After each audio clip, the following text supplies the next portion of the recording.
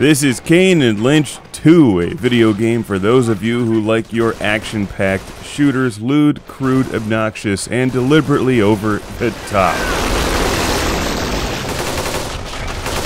This game is heavily inspired by action films, and if you've ever felt the need to play through one of the old-school John Woo classics like Hard Boiled, where there's non-stop gunfire and bodies flying everywhere, then this is one you should look at.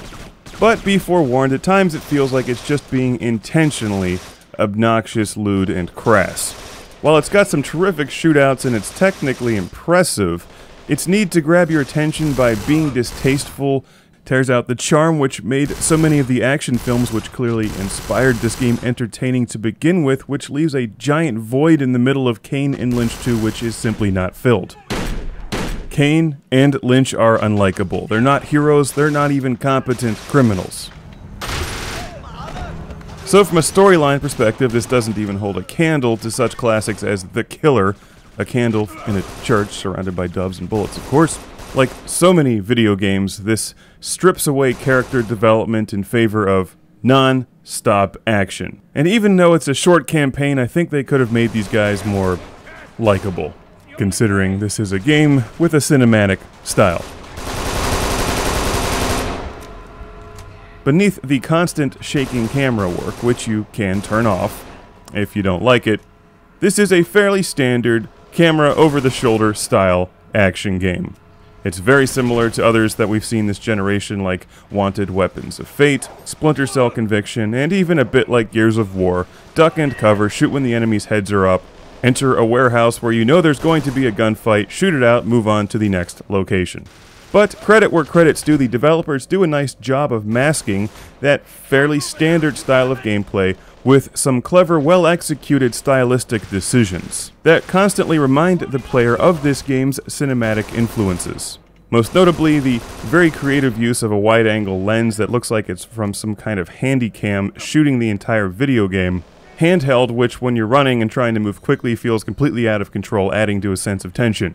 You know, they did a great job with that. Seriously. I don't like the characters, but I do love the style. But is style enough to warrant picking up a copy of Kane and Lynch 2 Dog Days?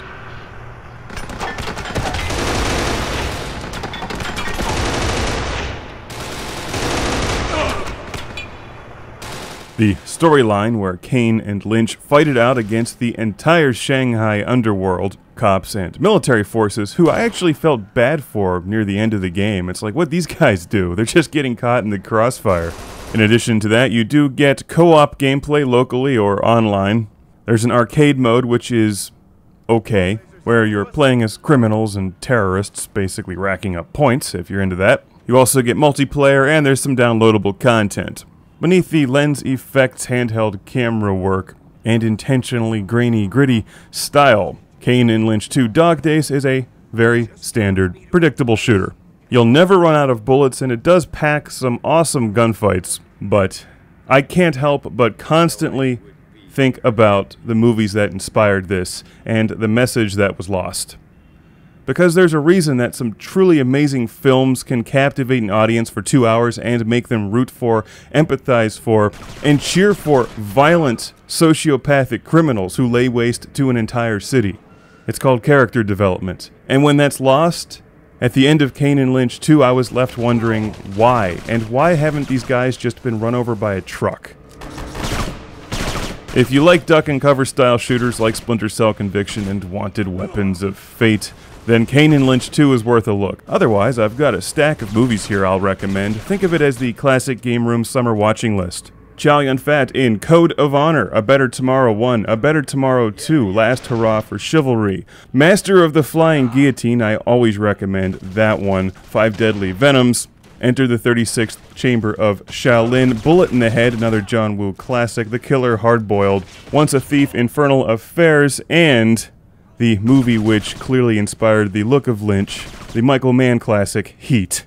And I know I forgot some, like Time and Tide, that's got some cool camera work and gunfights in it. Jinro, that's anime, but many of those movies are Asian action films, some martial arts classics. Anyway, they're good examples of action and storytelling. This game is just a good example of action. Technically solid, nice gunfights. It's Kane and Lynch 2 Dog Days.